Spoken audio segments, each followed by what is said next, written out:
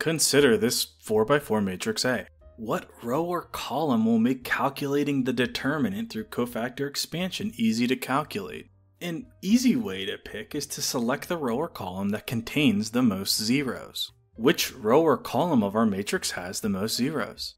Well, column 3 has the most zeros, so let's expand down column 3. Using cofactor expansion, we get the determinant of A is equal to the value in the first position of our column 0 times its respective cofactor C13 plus the value in the second position of our column times its respective cofactor C23 plus the value in the third position of our column times its respective cofactor C33 plus the value in the fourth position of our column times its respective cofactor C43. What do you notice about 3 of these terms?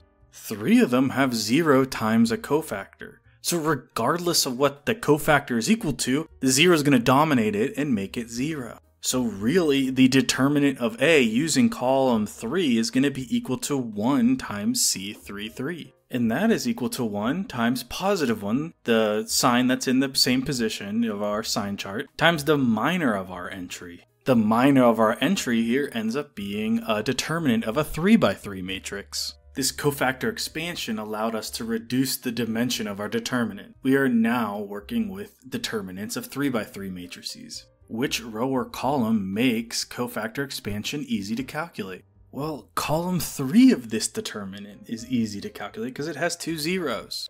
Using cofactor expansion along the third column of this determinant, we get 0 times C13 plus 0 times C23 plus 1 times C33. 0 times C13 is 0. 0 times C23 is 0. So this determinant is equal to 1 times C33. What is C33? Well, it's the sign we get from the sign chart, so it gives us positive 1 times the minor we get when we eliminate the third row and third column of our 3x3 matrix. We're left with the 2x2 determinant 1, 2, 3, 5. This is equal to 5 minus 6, which is equal to negative 1. So we're left with positive 1 times positive 1 times negative 1, which is equal to negative 1. The determinant of this 4x4 matrix is equal to negative 1. By choosing the column that had the most zeros, we are able to kind of reduce the amount of calculations we have to do whenever we're doing cofactor expansion. So for some simple reminders,